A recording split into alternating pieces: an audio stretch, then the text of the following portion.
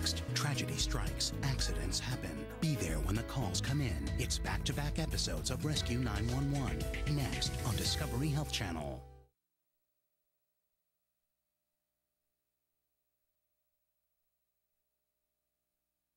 This is 911. Do you have an emergency? Today on Rescue 911, a courageous dog saves a child. She was a hero. Now rescuers must save her on Rescue 911.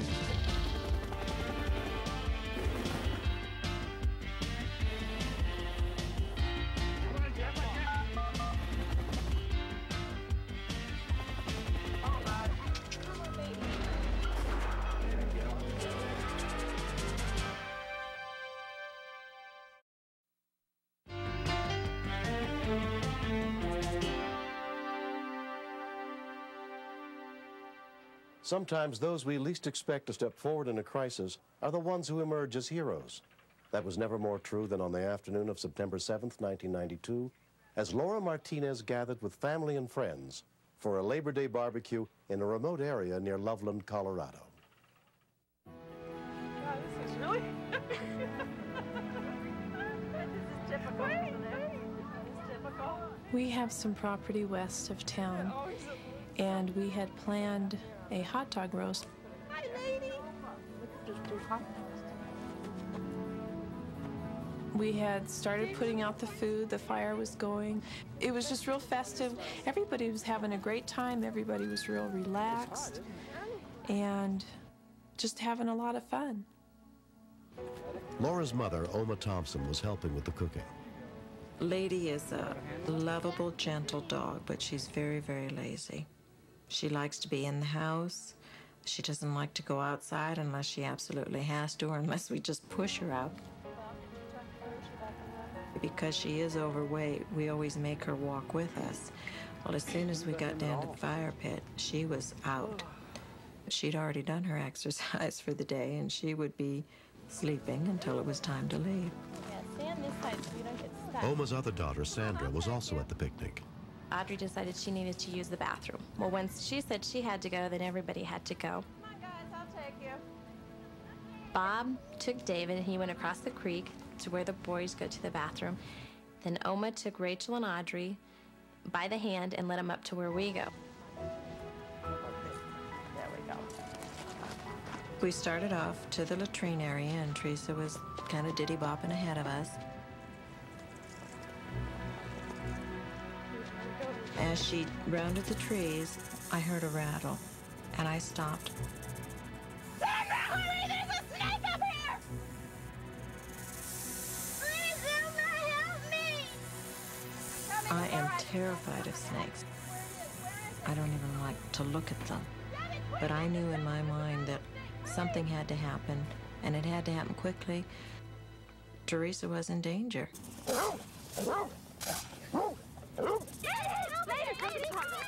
When I saw Lady, she gave me the break that I needed. She attracted the snake's attention. At that point, I could instruct Teresa which way to go.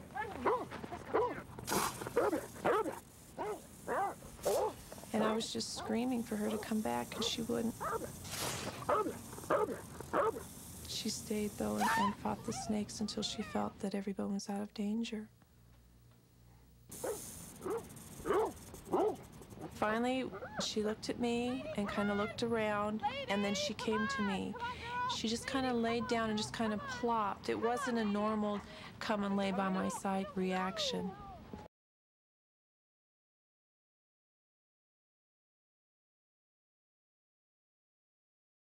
Where the snakes were, and I said to him, "Can you see them?" And he said, "Yeah." I said, "My God, there's 5 of them up here." Check right up there by her. Oma and her son-in-law, Bob Martinez, found multiple snake bites on Lady. Here's another one right here. I was sitting there thinking, why Lady? You know, of all dogs, why Lady? But she done the ultimate sacrifice herself for my little girl, Teresa.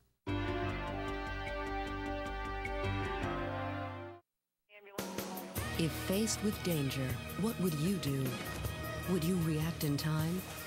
See ordinary citizens become heroes. Rescue 911 continues next on Discovery Health Channel.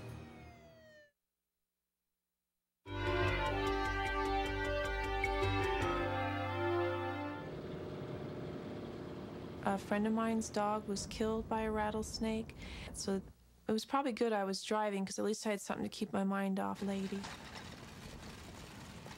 By the time Laura got Lady to Colorado State University's veterinary teaching hospital, more than an hour had passed since she was bitten. Here we go. She was admitted under the care of veterinarian Lisa Mettelman. Snake bites can be very dangerous, and depending on the type of snake, some snakes even more dangerous than others. The rattlesnakes that we have around here can be very dangerous. This is Lady, and she's been bitten by a couple rattlesnakes.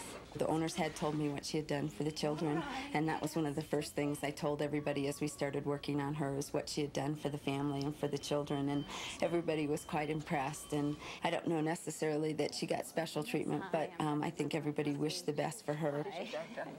We have a seat here.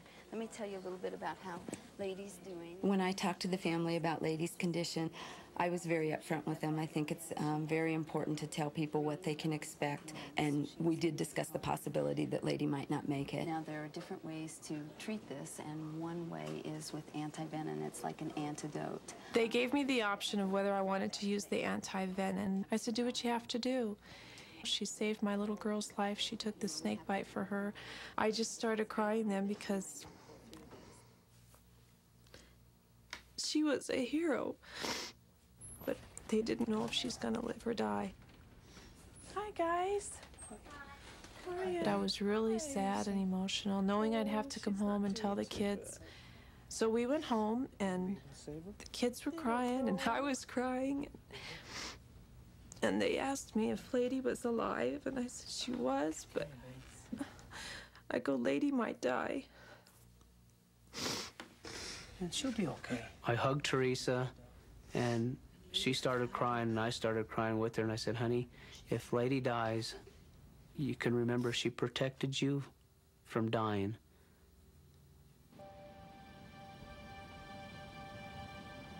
The next morning, about 9:30, I couldn't wait anymore. I called the hospital. I told them who I was.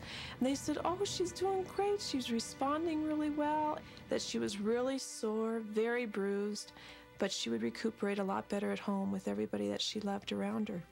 So I was so excited. Bob and I were just ecstatic.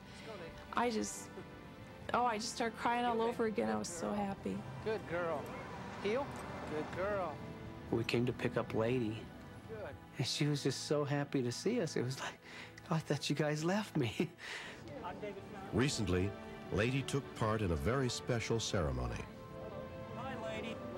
We are here today to ask... During the blessing of the animals for the Feast of St. Francis of Assisi, the minister, he invited Lady and all the family up to the altar, and she just sat there as proud as punch. Didn't make any move whatsoever. She just